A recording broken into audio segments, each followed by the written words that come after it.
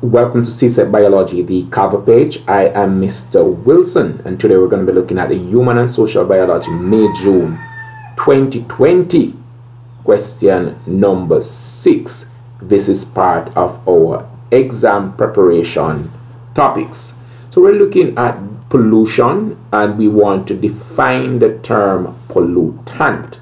Now, pollutant refers to any contaminant that is introduced to an ecosystem or the environment, and of course this pollutant will cause harm to the environment and all that inhabits the environment. Take two examples of air pollutants other than carbon dioxide. There are many. We would have carbon monoxide, lead, ozone, hydrocarbon, sulfur dioxide, particulates. These are suspended solid, oxides of nitrogen, pathogen, just to name a few. Identify two sources of air pollutant. If we're supposed to look at carbon monoxide, we're getting that from the exhaust of vehicle with the burning of fossil fuel, and we're also get that from the emission, or what we refer to as the cigarette smoke. There's also the burning of fossil fuel, which releases sulfur dioxide. Please be reminded to join us on a Wednesday, Friday, and Sunday at 5:05 p.m. for live classes streaming from Kingston, Jamaica. Figure 9 depicts the percentage of carbon dioxide produced by yearly transportation activities of residents in a town. Now here we have the pie chart with the bulk of the emission coming from vacation traveling. That's about 49%. Then we have hometown travel. That's about 19%. And then we have daily commute. And that's of course 32%. Important to note here that vacationers are the persons who are causing the most problem for this particular area. Our question: most residents go on vacation once a year, but commute to work or school approximately 5 days a week. Explain why vacation traveling produces significantly more carbon dioxide than the daily commute, and suggest two ways which the amount of carbon dioxide produced from the daily commute may be reduced. Alright, first, people in most cases commuting to work on this 5-day week, they are doing so via public transportation. So what you're going to be having is less cars per person. This of course is going to reduce the amount of carbon emission from motor vehicle being on the road.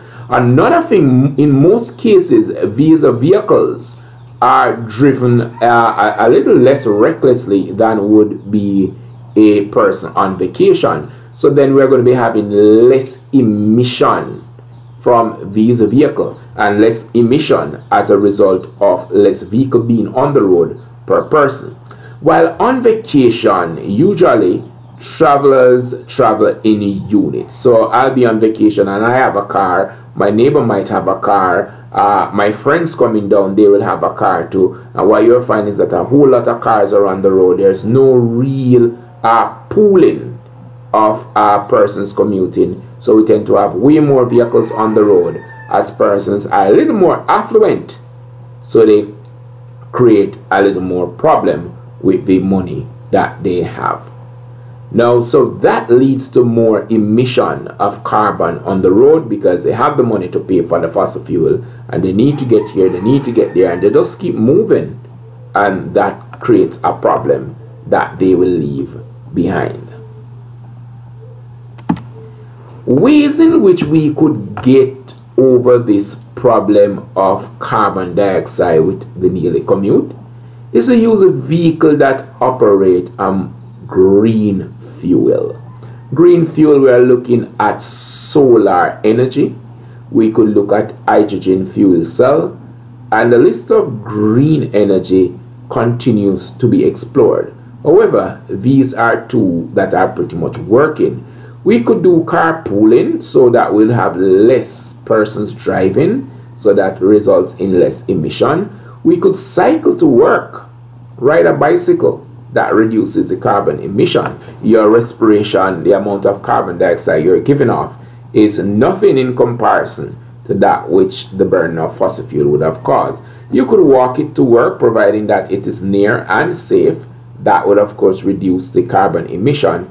And of course you could use vehicles that are hybrid cars, so they use less fossil fuel and some amount of electric current in order to move about. So there I would have given you more than the 2 requested for your exam. Many Caribbean countries have banned single-use plastic items such as straws and plastic bags.